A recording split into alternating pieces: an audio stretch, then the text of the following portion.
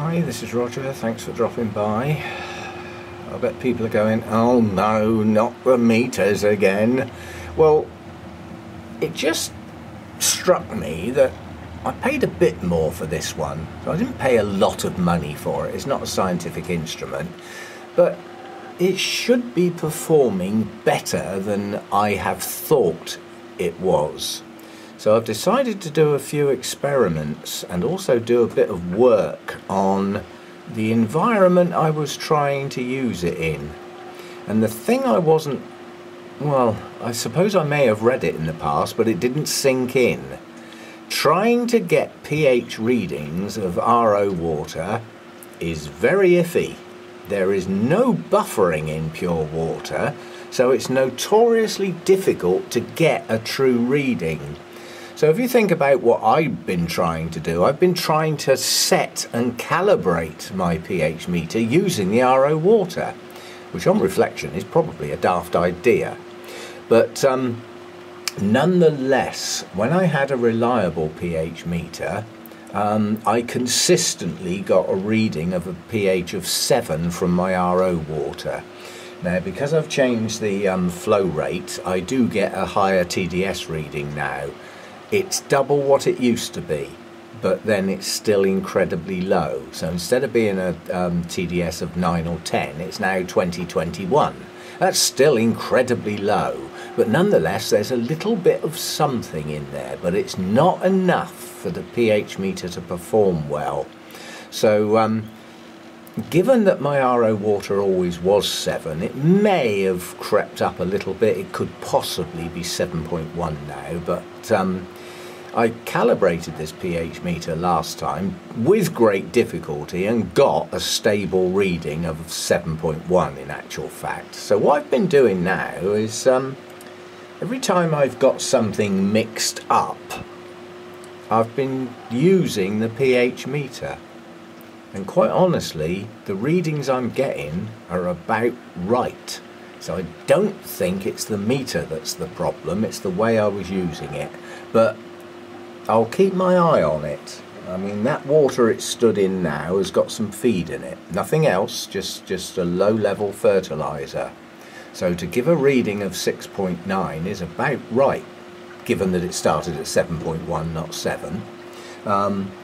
And in my mind, I've been guessing the pH, and quite honestly, I've been guessing accurately based on my previous figures in my head. You know, a sort of TDS reading of around 100 or 80 to 100 was dropping the pH down by 1 or 2, sorry, 0.1 or 2 points. So, yeah, I don't think this meter's as far off as I thought it was. But I'm still going to use it with caution, and down the line I may invest in something a bit more scientific, shall we say, so that I can just take it out, use it, and not have to faff around, which is what I do now. But that stabilised quite quickly in that water, because it's got some buffering in it, because it's got some feed in it, and the meter seems to perform better when it's got something to read, if you see what I mean. Anyway, these are some thoughts. Okay, I just filmed my pH meter and had a chat about it. Now I want to extend that to this. Now, I've got 3 Vandas. This is one of them. Yeah, we have top growth. We have pretty healthy looking leaves in the main. We've got an extensive root system with some growing tips. There's no problems hydrating that plant. The other one is currently being hydrated that I want to look at. Again, we have top growth. We have pretty healthy looking leaves. Pretty even coloration, and then we've got this one. This one has a problem. Okay, it is producing top growth, but there's signs of chlorosis all over this plant, including right near the top of the plant, and it extensively gets worse the farther down the plant you go, right down to the base of the plant. So that's the problem. Now I'm going to go and sit at the computer and we're going to talk over the analysis to try and find the problem, because at the moment I'm a little at a loss. I've got 3 Vandas, 2 of them are fine, and this one over the last month or 2 I would suggest has done this, and it's getting worse. So I need to analyse this and sort out what's wrong, or try and sort out what's wrong. May never do it.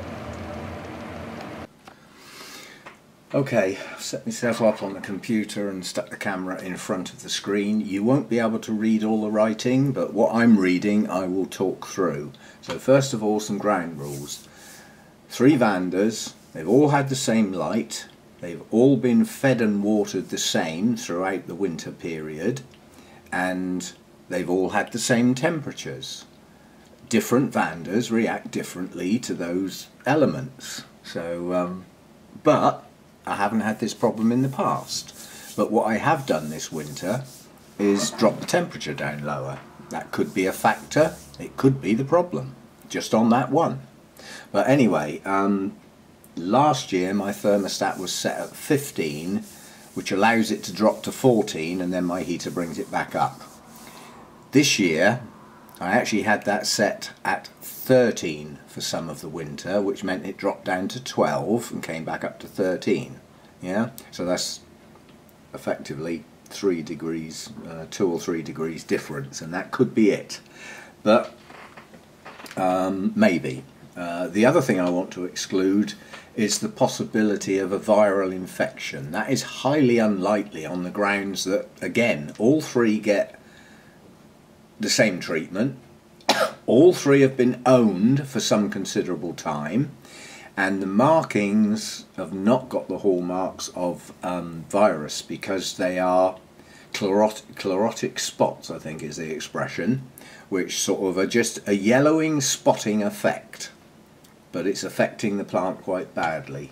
So we'll go in and have a look at some things. The first question is pH and nutrients. Now all 3 have been treated the same, but that doesn't mean to say they're reacting the same. We'll have a look at, where are we? Where's my chart? Right, this chart is very useful. This is nutrient mobility and the relationship and effect they have on the plant. It's a very useful chart.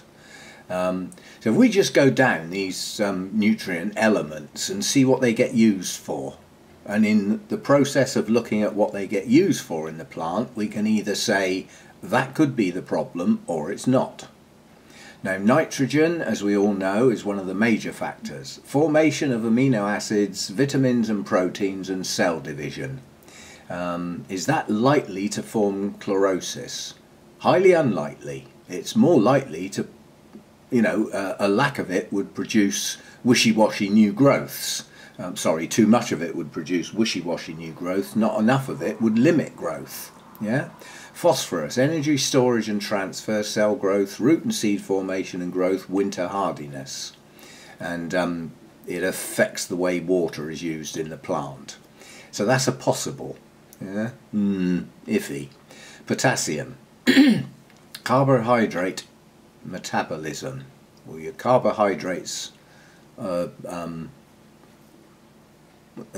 think they're to do with come on brain, photosynthesis. Part of the process of photosynthesis, producing the sugars and things, allows those things to be in the plant.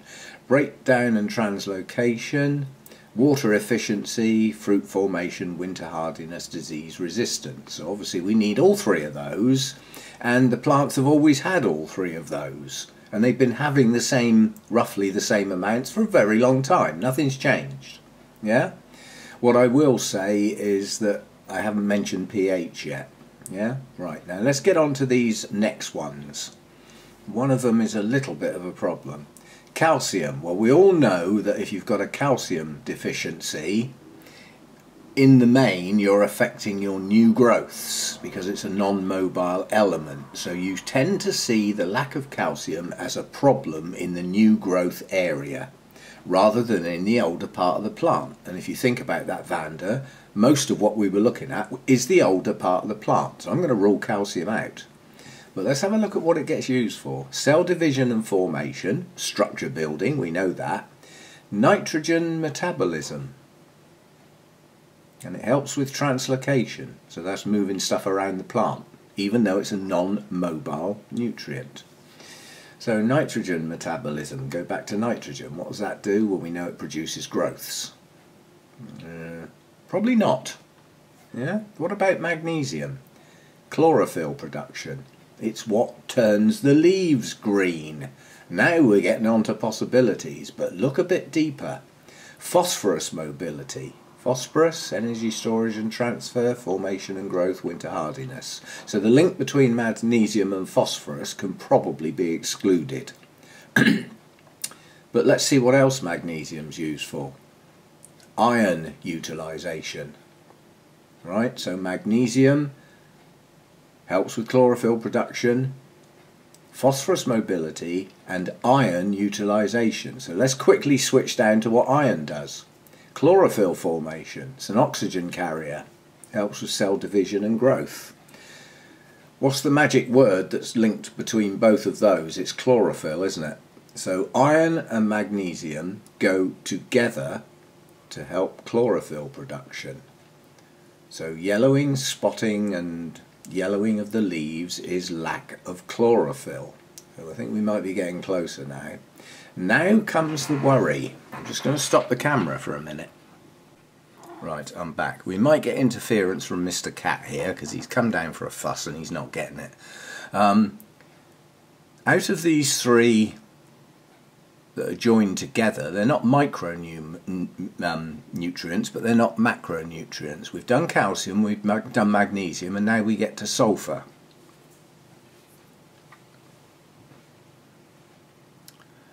Do you see sulfur on that list? This is my MSU fertiliser. Well, I'm sorry, I can't see it. Now, can you imagine the production of a fertiliser like that spread around the US in large quantities actually having a mistake on the label? And somebody not getting back to the source and saying, you've missed sulfur off your label. Okay, I'll get that fixed then. If that's not on the label, it's missing. And it definitely is not on that label. You've got your NPK at the top, 13,315. You've got your calcium and magnesium, 8% and 2%. Some might say that magnesium's a bit low. But nonetheless, this is supposed to be a balanced fertiliser. And then under that are all the micro elements. Yeah? And sulphur's not on that list. And that's just suddenly struck a worry in my mind. That came to me today. Why is sulphur not there? And do you know why it came to me? Somebody was asking about the rain mix, a Kerr's rain mix. And quite honestly, sulphur is not only there in the rain mix, it's there in vast quantities, such that... No, come on, pussycat, don't get in the way. Go and sit quietly.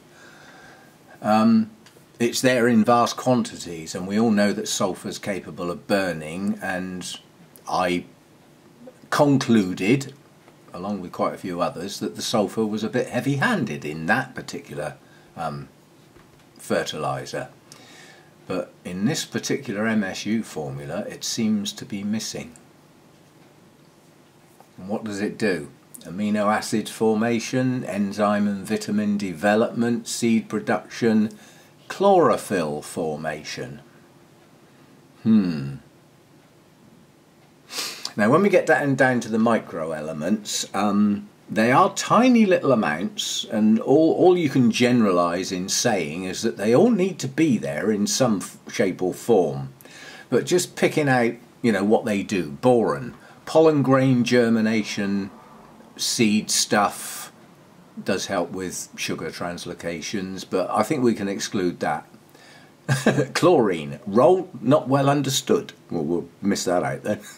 Copper, it's a metabolic catalyst. That means it needs to be there to make other things work and join together.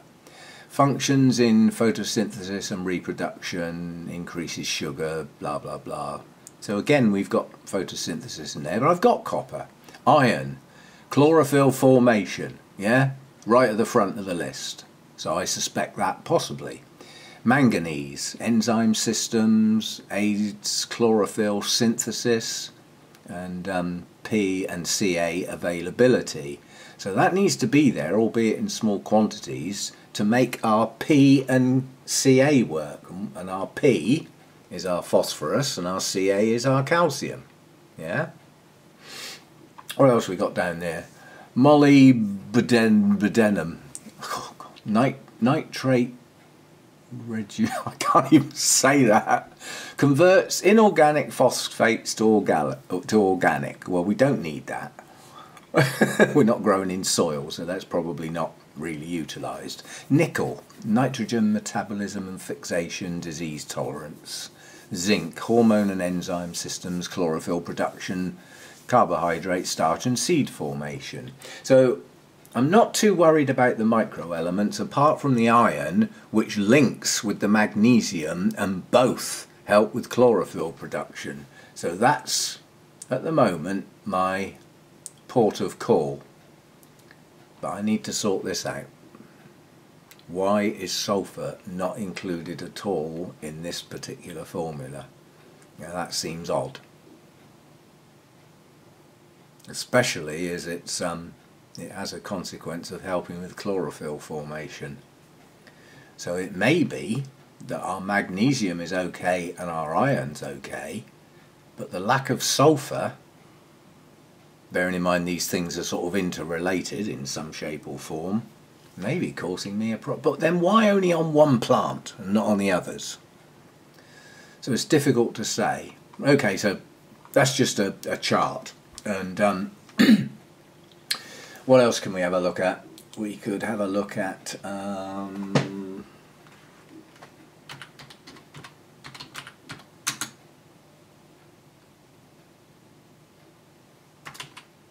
come on. Can't even type now.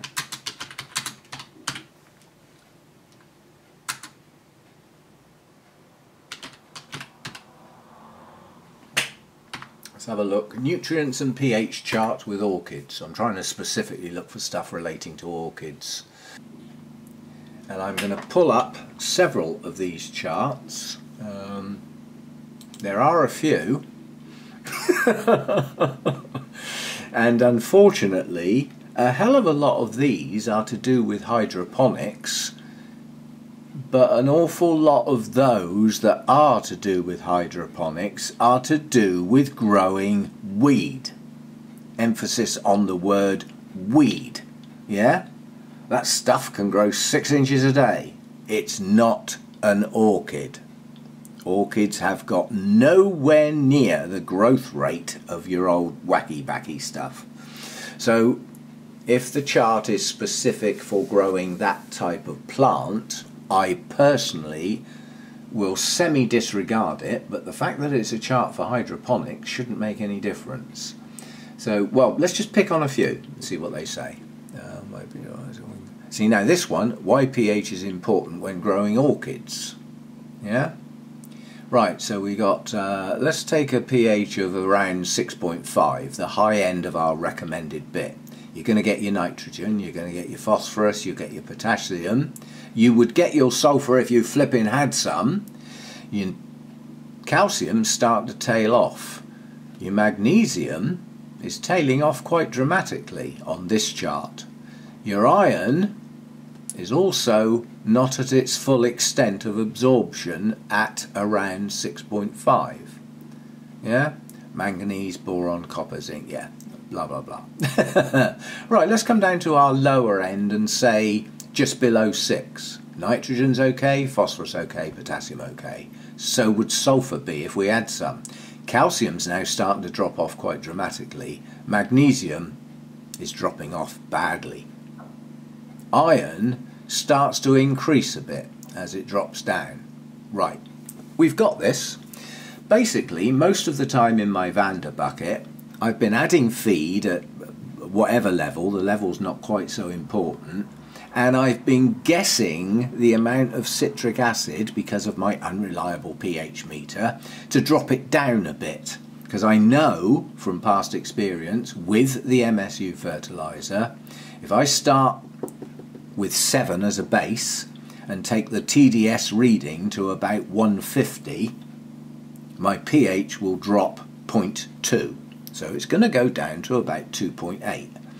Well, that's too high. I don't want it that high. So I'll get a little bit of citric acid and dunk it in the bucket on the assumption it's dropping the pH down to somewhere sensible, but I've been guessing. And I would suggest we've solved the problem because I've been under-guessing and not putting anywhere near as much in as I need. I just want to pick on a couple of other charts. We've only looked at one. Let's have a look at the next one. Right, where are we then? 6.5.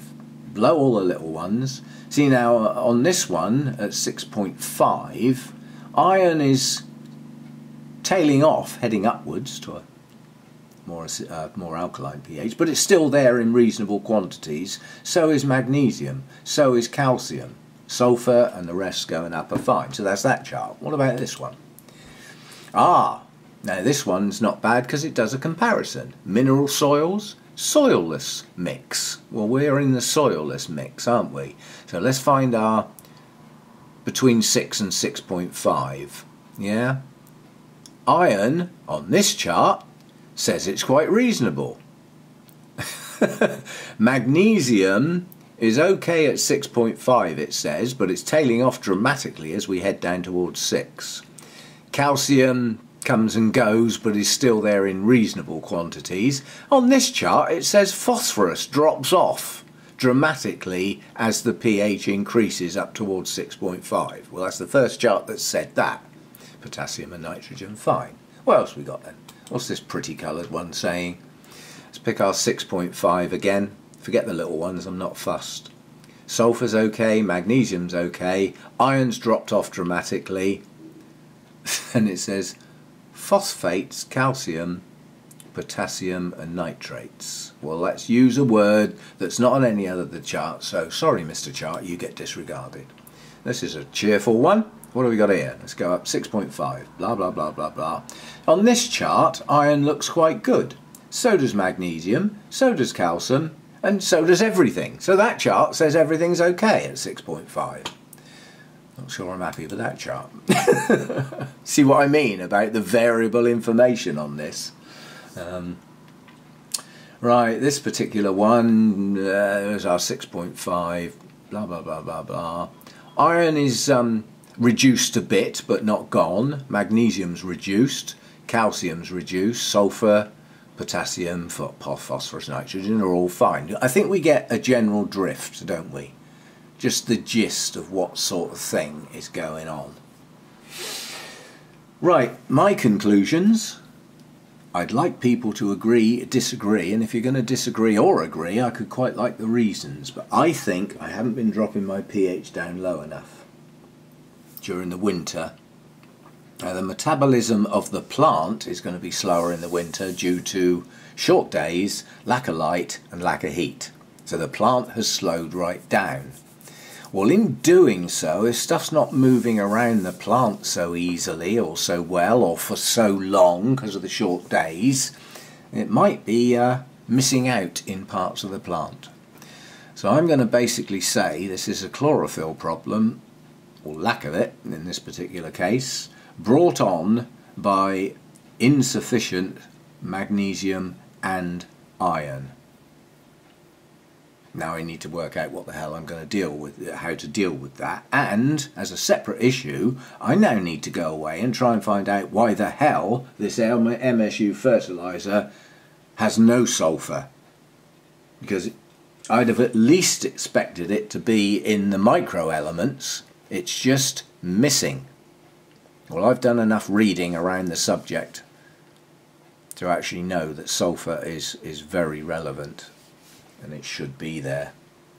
We go back to our, where are we? We go back to our, this one.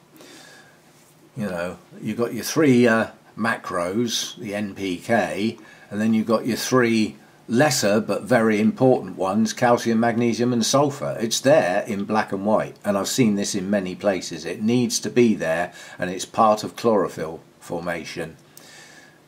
And this is the first winter that I've gone through with a potential for zero sulphur. What the hell I'm going to use to add that in and how much, I really don't know. I'll look into it. But that's the sort of thing I would do in the background, and this has probably dragged on, and some people have gone to sleep, some people have emigrated, some people have gone to bed. But it was important for me to go through this and for me to explain the sort of thing I would do when I've got a problem. I haven't, not 100% sure I've solved the problem, but I think we're looking at it here, down there, iron, no sulphur, and a possible pH a bit on the high side. Yeah? Right. I can't say I hope you've enjoyed that, because I haven't enjoyed doing it, but it was a necessity. And I have no 100% solution, but I think I'm on the right track. And if I think about it, there's some other plants with this as well. Some of my Phalaenopsis are a bit like this. Got a few yellowing sort of spots and marks and pale leaves and stuff. I think the plants are getting a bit deprived of chlorophyll. Now in the winter that could be the short days, and on my Phalaenopsis they got brought into the house, so they have been severely lacking in light, shall we say, and we all know that the light is the driving force between photosynthesis and therefore the chlorophyll production, along with these bits. So I'm on the right track. One day down the line, if I ever get a definitive answer, I'll post it, but I'm going to leave that at that for now. But just to look at the sort of things I would be looking at. Now, how many different pH charts did you see me look at? Quite a lot. How many versions of this have you seen me look at? None. Do you know why? Because of that at the top of the page. It says Michigan State University. Yeah? They are the ones that created that MSU formula. They are the ones that have said this is all about it. And they are the ones that have got sulphur on the list. Yeah? So although my fertiliser is based on the MSU formulation, it wasn't produced by Michigan State University, was it? I can't believe somebody like that would miss out sulphur. So I'm just going over the small print on here to see if it's in the small print. That's just basically the elements they've used to get this. And sulphur ain't there. A conundrum. Real conundrum. I'll work on it. I'll be back.